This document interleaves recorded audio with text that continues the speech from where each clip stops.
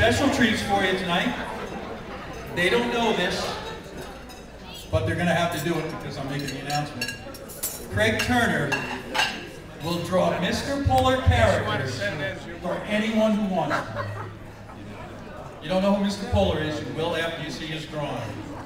And Jim Wood has promised to answer the riddle of the ages to find out what's the difference between roast beef and pea soup. So you'll ask Jim, he can tell you those very same things. Now you all know I couldn't have done what I did with the class of 78. I know there's a bunch of classes here, but my job was the class of 78. And I couldn't have done that without the help of Judy DeLeo, who is here. 5 years ago, Judy DeLeo, Greg Lacey and I spent countless hours trying to track you people down. And I got the same answer every time I called every one of you. Tim who? This year, we did have a little extra help for people. Ruben Watson, for one, helped us locate some people. Ellen Beausoleil really helped people motivate here, get them here.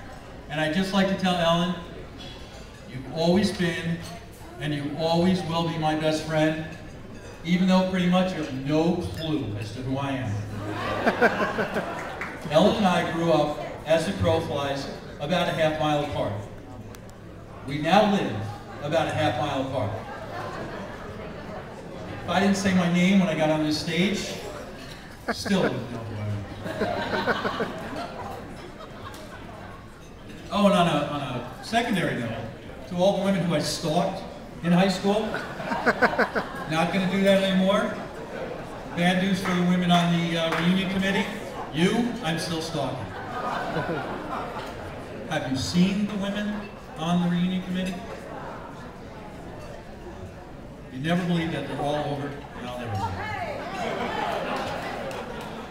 Now, before I introduce the big kahuna, the godfather of reunions, the hardest working man in the Hudson Valley, the man who recently told me that the Brady Bunch was not a reality show, I just want to say, so long, thanks for all the fish, and have a great time. Ladies and gentlemen, Tim Sheehan.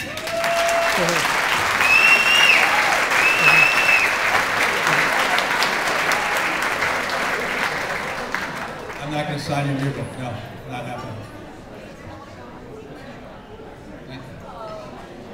Thank you, Tim, for that most kind introduction.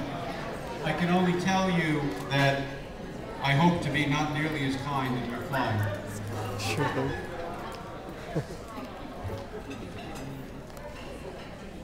A couple of announcements. First and foremost, thank you all for coming. We also want to make sure that you know that we have a photographer here tonight, Rich Stecker from the class of 76. He's given us a very great deal on his personal time here tonight. He's going to be walking around taking some candid shots. Take your table shots if you want. You can go into the studio. They're right behind us. You can pose with your friends, family, brothers, sisters, etc. And pictures you want are the pictures you can buy. You have no obligation, obviously, to buy them, but he's here, ready and willing to take your photos. So anybody that wants to get together can go right back there and do it.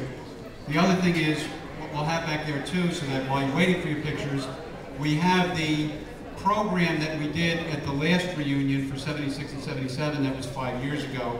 That'll be running on a loop with a little narration. So obviously, if you didn't get a chance to make that reunion, or you want to know what was done there at that time, you have an opportunity to take a peek at that.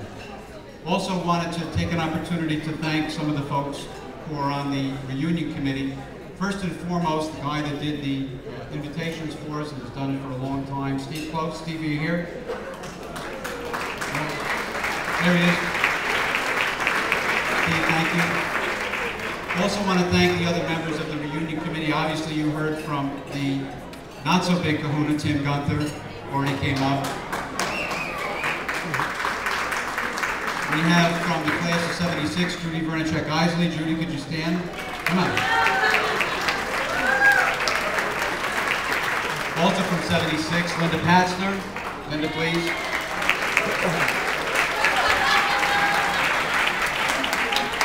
From 77, Sharon Houston Welter. Also wanted to thank Judy Russell, who helped 76 get a lot of names. Thank you. One thing that I want to do first before we continue, and we're not going to be that long, I'll be done in an hour, believe me.